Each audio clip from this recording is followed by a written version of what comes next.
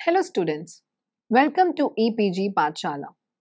My name is Dr. Priyanka and I teach Anthropology at the Department of Anthropology, Dr. Hari Singh Gaur University, Sagar, MP.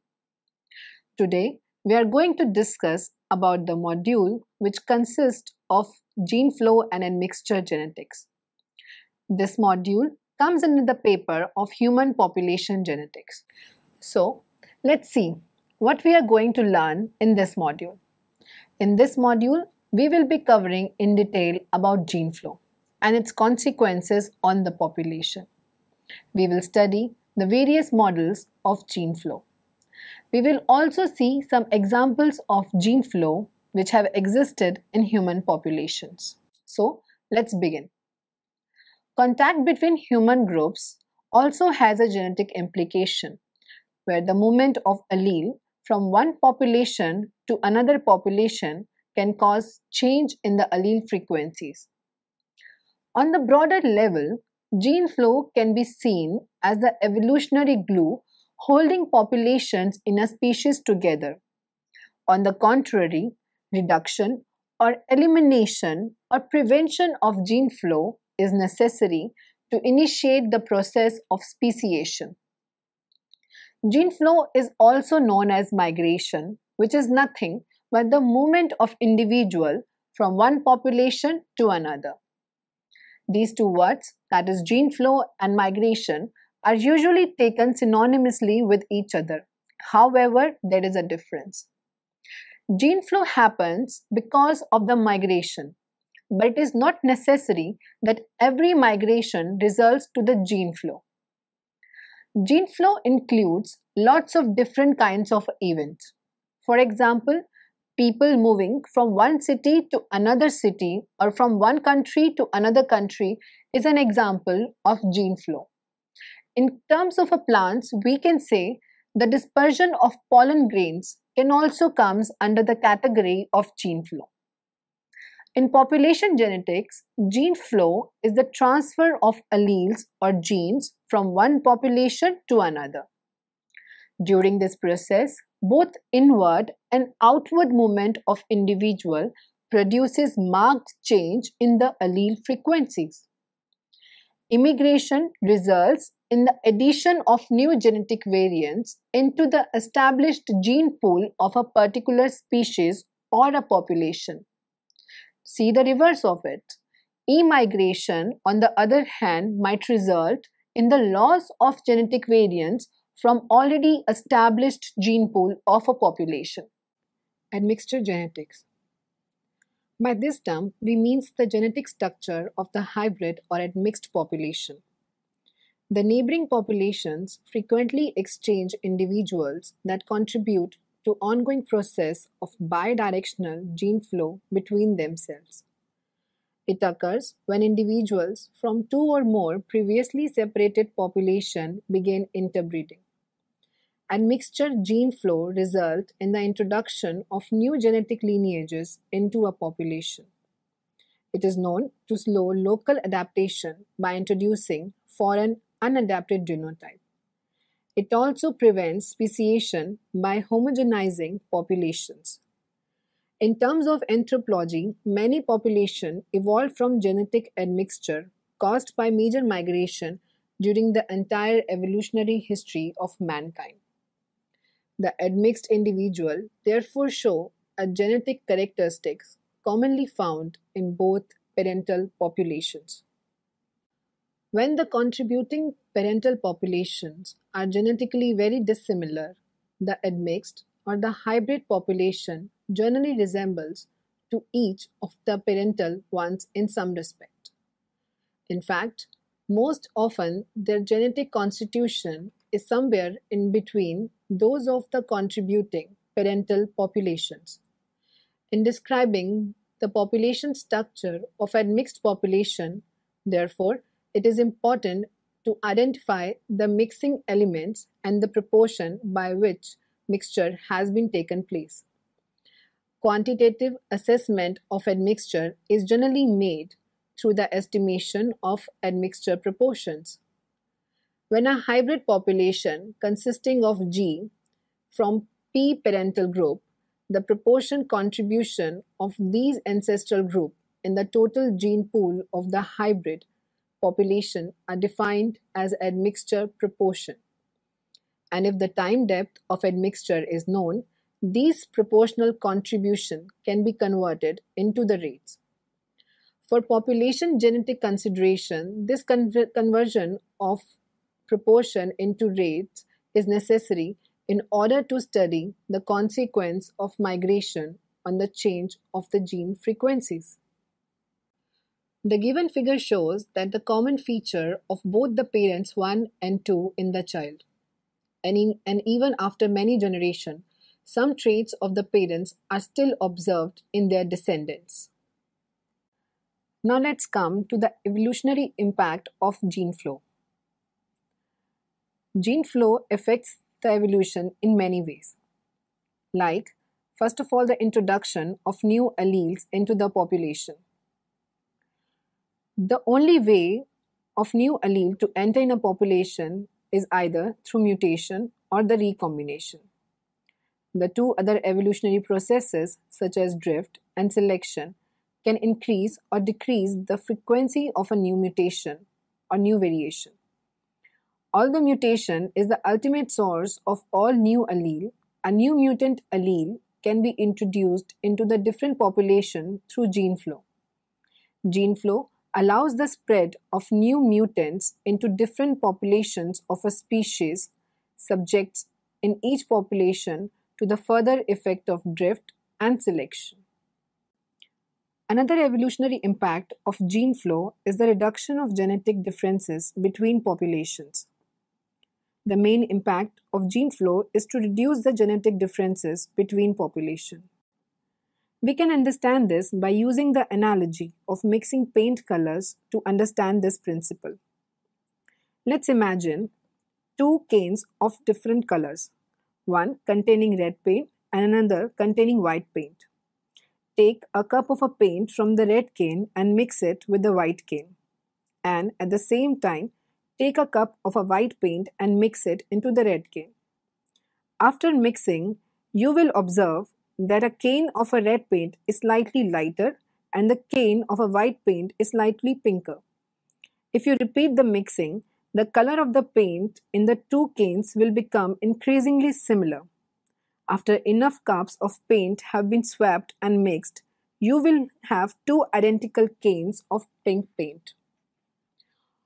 Although alleles are not paint and do not actually merge together, the point here is the mixing of gene pools can alter the allele frequencies. Now to explain how gene flow takes place between population, several models of gene flows has been proposed. Some of the models shows how gene flow works in nature. The first one being the island model. The simplest place to start with understanding how gene flow work is to examine the case of one-way migration as shown in the island model. This model was given by Wright. In this we can imagine an island that receives a certain amount of migration from the mainland. In this way, we can see what effect gene flow from the mainland has on the allele frequency of the island. The another model is a two-way gene flow. The island model focuses on gene flow in one direction, and allele frequency does not change in the source population, that is, the mainland, or in terms of population genetics, the metapopulation. Although this model fits some cases, a model that allows gene flow in the two directions is more applicable to many situations. In short, where island model is only one directional exchange of the genes, the two-way gene flow is bidirectional in nature. Another model is a kin-structured migration. The examples using two-way gene flow show clearly that gene flow acts to make population more similar to each other over time, and that the higher the rate of gene flow, the more rapidly this convergence occurs. Gene flow is most often considered a homogenizing force that reduces the genetic difference between populations. However, this is technically correct only if we assume that the individuals that migrate and reproduce are a random sample of the source population. But this is not always the case. In some situations, the migrants may be related. One way that migrants can be related occurs in some small scale human societies when part of a population splits off and then fuses with another population. There are other examples of entire families moving into the new population and contributing to the gene pool. In the nutshell, this means when a migrants are related, we call such kind of a gene flow as a kin-structured migration. Besides these models, there are another models such as stepping stone model, which show higher genetic exchange between geographically proximate population.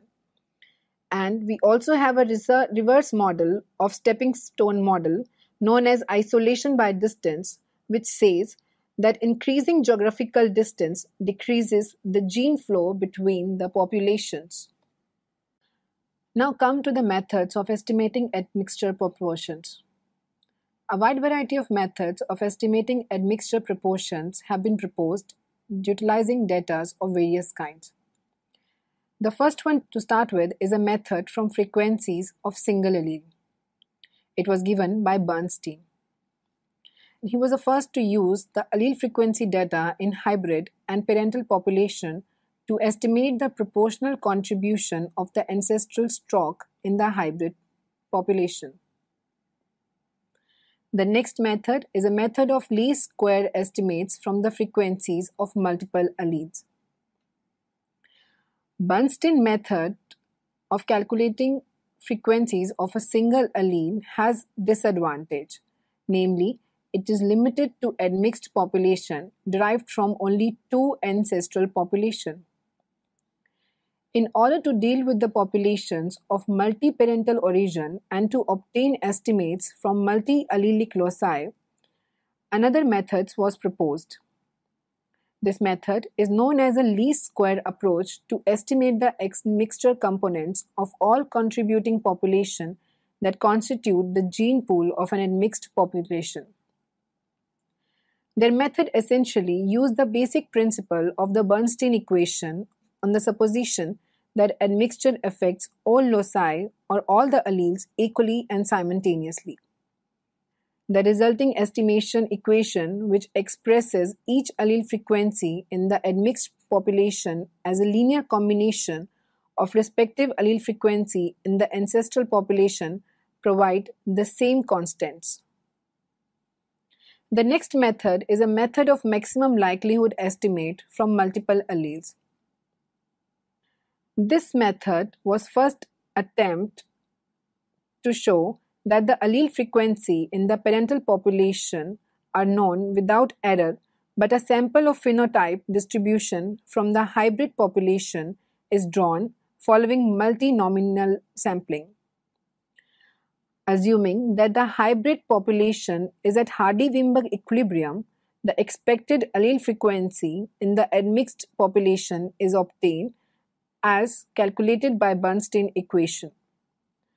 The phenotype or genotype probabilities can then be represented as a function of the known allele frequencies in the parental population and the unknown admixture components. Writing the likelihood function as the multinomial probabilities for the sample of phenotype distribution, maximization of the log likelihood function can be done by the Newton-Raphson method. Another method in the list is admixture estimate based on the genetic distance. Polzer was the first to derive estimates of admixture proportion based on genetic distance between the hybrid and parental population. He noted that the contribution of the parental stock to the hybrid population should be inversely proportional to squares of the distance of the parents from the hybrid. While intuitively it is clear that with the increasing gene flow, genetic distance should decrease, the exact relationship need not to be an inverse function, particularly with the choice of the distance measure. The last method in the list is a method based on genetic identity. The problem with admixture estimate based on genetic distance can be circumvented if one considers suitable measure of genetic similarity instead of genetic distance. For example, if genetic similarity is defined by gene identity, which is nothing but the probability that the two genes chosen at random from one or more populations are identical, it can be expressed as a linear function of admixture proportions. During colonial times, hundreds of thousands of Africans were enslaved and brought forcibly to the USA as a part of slave trade. Starting in 1619, the slave trade grew and the importance of enslaved Africans was widespread. Peaking at the end of 18th century, there has been gene flow occurred before the prohibition of slavery. Generally, when European male would mate with form mating between European Americans and African Americans following the relaxation of social barriers to interracial marriages. European gene flow into African American population is an example of the process of admixture as described, and the genetic marker data can be used to estimate the accumulated European ancestry in African Americans. Some studies have used the simple model of the two parental populations, that is, Europe and Africa, while some have looked at more complex models that take into account possible admixture from Native American sources. The earliest studies soon found that there is no single or simple answer to the question of how much European ancestry exists in African American. Genetic history is not the same in all the populations. The variation in European ancestry is shown clearly by the comprehensive study of African American genetics conducted by Stanbin Para and colleagues. Here, they examined genetic markers from 9 loci that exhibited large difference between Europeans and Africans and estimated admixture proportion in 10 different African American populations in United States. They found that the amount of accumulated European ancestry ranged from 12% to 23%. These estimates were based on autosomal genetic markers. Para et al. Also examined admixture estimate based on mitochondrial and Y chromosomal DNA markers, which allow us to look at the different evolutionary histories of males and female lineages. The mitochondrial DNA analysis showed European ancestry ranging from 0% to 15%, whereas the estimates from Y chromosome DNA marker ranged from 9% to 47%. More relieving is the male lineage than in the female lineage. These results suggest that over the past few centuries, there have been more European genes coming from the mating of European American females with African American males. As noted above, in pro-slavery times, the majority of interracial matings were probably between the male European descent and an enslaved female of African descent. This pattern appeared to be reflected in the mitochondrial and Y chromosomal DNA analysis as well. In the last 40 years, there have been more marriages between the black husbands and the white wives than 1990s. This was the recent demographic shift result in an increase in the maternal component of European ancestry in African Americans, but it has not noticeable effect on the genetic history of past event. Keeping in mind that all these estimates are based on genetic makeup of the entire population and the admixture proportion of the population do not necessarily apply to every person in that population. Each person has his or her own unique genetic history, and our population estimates are simply statistical aggregates of these histories. Now let's move to another case study of Irish travelers. There are small numbers of nomadic groups living in Europe, including the Roma of Central and Eastern Europe. One of these groups are the Irish travellers, who make up a very small percentage, less than 1% of the population of Ireland. The travellers are a social group that moves around the countryside performing odd jobs, seasonal labours, and scavenging scrap metals among their activities.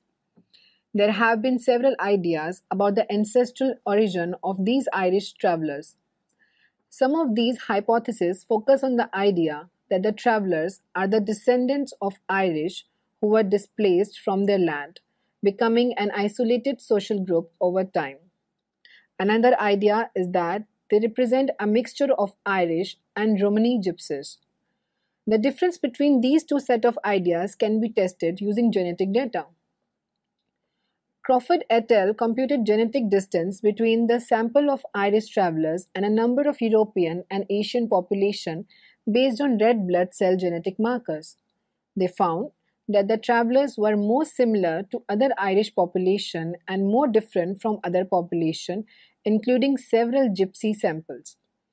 They concluded that the genetic data supports the hypothesis of an Irish origin of the Irish travellers. Another analysis of the same data using different comparative samples find the same result. The cultural similarity to some aspects of a gypsy lifestyle is coincidental and does not reflect ancestry. As is often the case with the human population, culture is independent of genetics. It is likely that genetic drift has had an important effect on genetic variation in the traveller population. The small size of the traveller population and the high variance in fertility suggest a relatively low effective population size, which would increase the likelihood of the drift in these populations. Drift is also suggested from the studies of metabolic disorders known as transferase deficient galactosemia that show much higher frequencies among Irish travellers than among the other travellers, but due to the specific mutation known as Q188R, which also accounted for 89% of the mutant allele for the cases among the non-travellers. Screening of the overall population shows that the allele frequency of this particular polymorphism is much higher among the travellers than among the non-travellers. Now, this mutation arose in Ireland and attained an elevated frequency among the travellers because of genetic drift. Some of the results showing differences might be due to initial founder effect and some due to continued genetic drift in the subsequent generations. So students, let us summarize what we have learned from this module. In this module, we have seen the concept of gene flow. Gene flow is a movement of individual and therefore genetic material they carry from one population to another. Gene flow results in addition of new genetic variants to the established gene pool of a particular species or a population. In terms of anthropology, most of the populations evolved from genetic admixture caused by major migration that have occurred during the entire evolutionary history of mankind. We have also seen that the admixed individual have genetic characteristics commonly found in both parental population. And when the contributing parental population are genetically very dissimilar, the admixed population generally resembles to each of the parental one in some aspects. The only way that we have seen a new allele enter in a population is through mutation. Whereas the other evolutionary process such as drift and selection can increase or decrease the frequency of a new mutation. But both the process cannot bring about new allele. Gene flow is the only process which allows the spread of new mutants through a species, subject in each population to further effects of drift and selection. The main impact of gene flow, as we have understood by this module, is to reduce genetic difference between the populations. There are several models of gene flow which we have covered in this module. The simplest being Ireland model, in which gene flow occurs from metapopulation to island population. Or in other words, we can say gene flow happens between the main parental population to small subpopulation. Another model which we have seen is two-way gene flow. In this model, the rate of migration is same in both the directions. There are other examples of entire families moving into new population. And when the migrants are related, we have called this kind of a gene flow as kin-structured migration. Some of the case study of population admixture have also been seen in this module. They are peopling of a new world, the origin of Irish travelers, and a mixture in African American. Thank you.